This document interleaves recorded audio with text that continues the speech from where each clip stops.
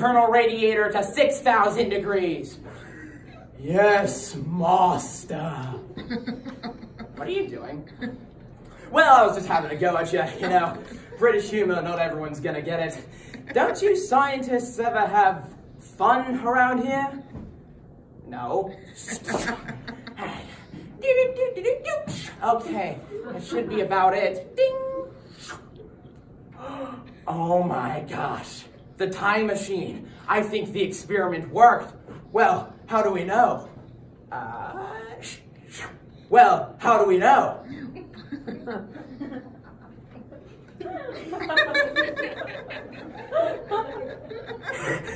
Oh my God! Okay, this is really big. I think it works. I'm gonna get this to the police chief. You stay here. Operation Saving Time is a go. Da-na-na-na. Officer Kevin McAllister, and no, not that one, has discovered a time machine. Very much like this one here. He is going to use that time machine to go back in time and erase the greatest catastrophe in all of American history. The 2016 presidential, I'm just kidding. The invention of the spork. Kidding again, too random. The assassination of Abraham Lincoln. Not kidding. Time travel makes you dizzy.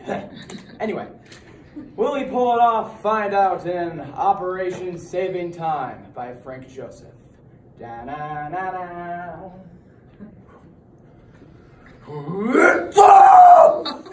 You wanted to see me, Chief? McAllister, what have I told you about knocking? Yeah, good, it's good one, Chief. Sorry, I can, no, don't bother.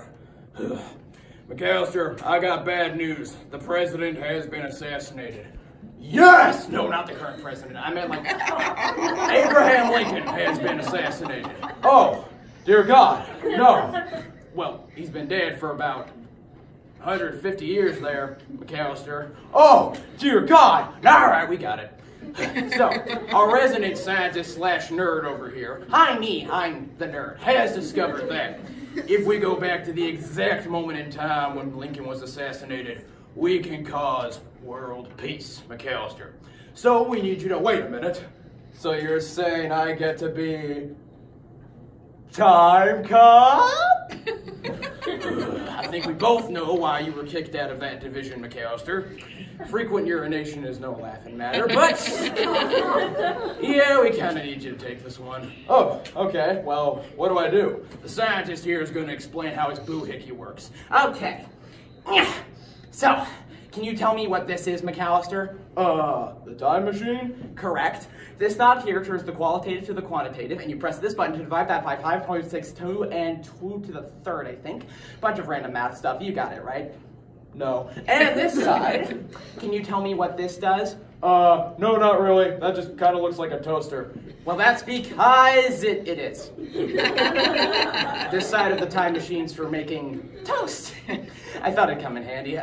Comes with some complimentary bread if you want it. Oh, don't mind if I do. Awesome. All right. Chief, I think I got a handle on this one. Okay. You know what you need to do, McAllister? Shoot Lincoln. No, don't.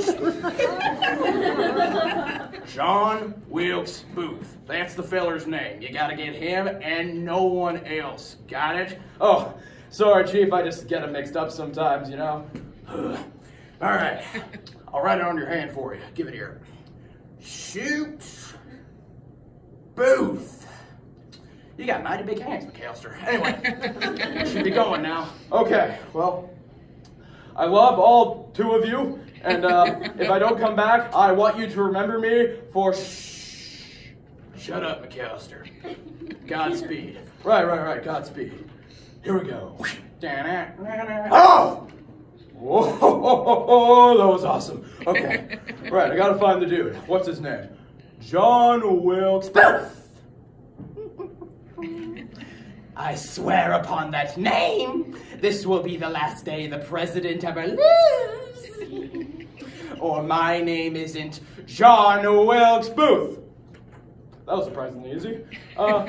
Hey dude, you're Booth, right? Yes, I am. What's it to you? Oh, well, I wanted to know if you wanted to go, like, hang out sometime. hang out.